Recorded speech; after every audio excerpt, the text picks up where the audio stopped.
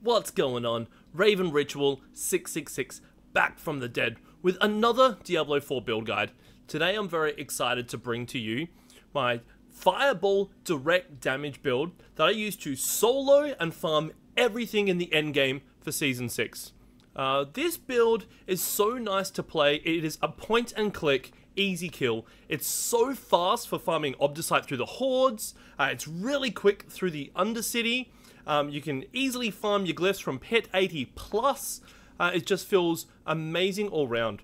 We are taking advantage of a bugged interaction with Destructive Fireball.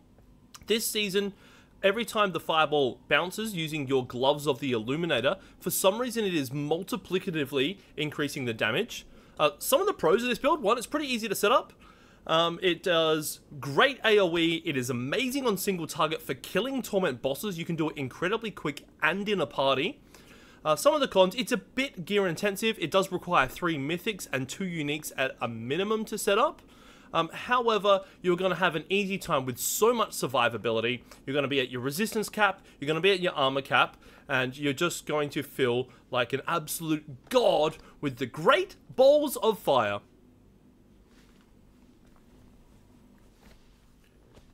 In the interest of keeping this video short, I'm not going to do a full in-depth guide to every skill, why we use them, every Paragon node. If you do have any questions regarding it, please leave a comment down below. I'm happy to answer all your questions.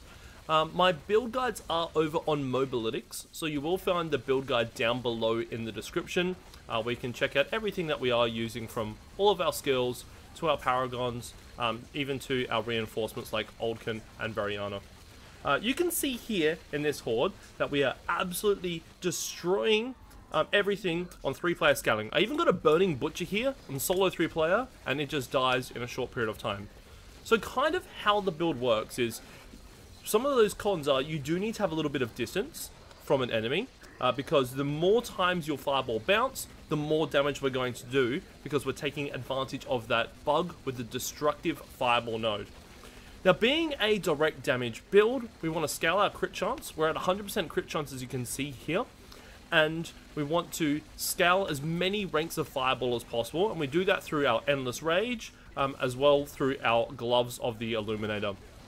But pretty much the gameplay is hold Fireball, point and click, rotate your barriers, and when you can, cast your Familiars, get your Lightning Spear up to apply Vulnerable. We have Frozen Orb equipped as an enchantment to get Vulnerable, because I didn't get lucky hit chance to apply Vulnerable on an amulet.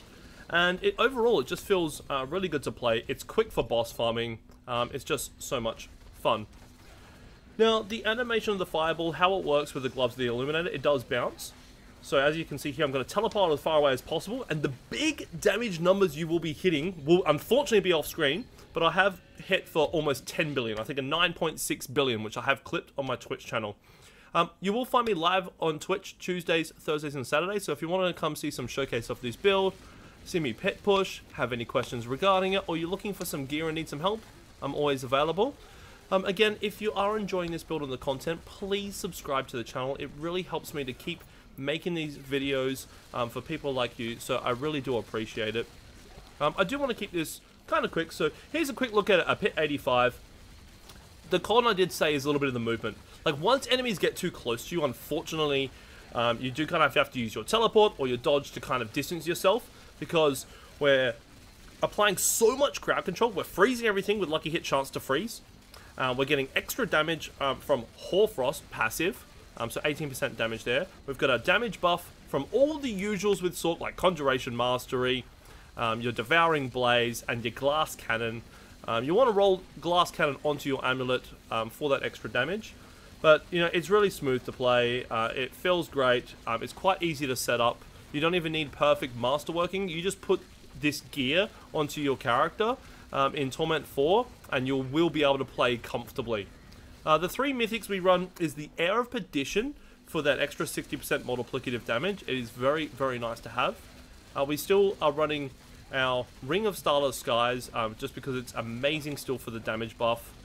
And we do use Tyraels. You can set this version up with Arraignment if you want a little bit of extra damage. It's almost better on single target bosses, You will find you might die occasionally with the raiment setup compared to Tyraels, so I just prefer the Tyraels when I'm farming all content. You can see I'm just hanging out here on my Discord call, and both that Hordes and, you know, while chilling on a Pit 85, talking to my friends, not having to worry about being one-shot or playing super sweaty. So it's a just all-round fun build for doing everything that you want in the game, and I've been using this to farm all my Obdicite, ready to push to the Fireball Shatter build, which is going to be one of the top 2 builds this season for the absolute pit clears. So if you're struggling on Torment 4, you find yourself dying, or you're just not doing enough damage to kill bosses, this is an amazing build for you.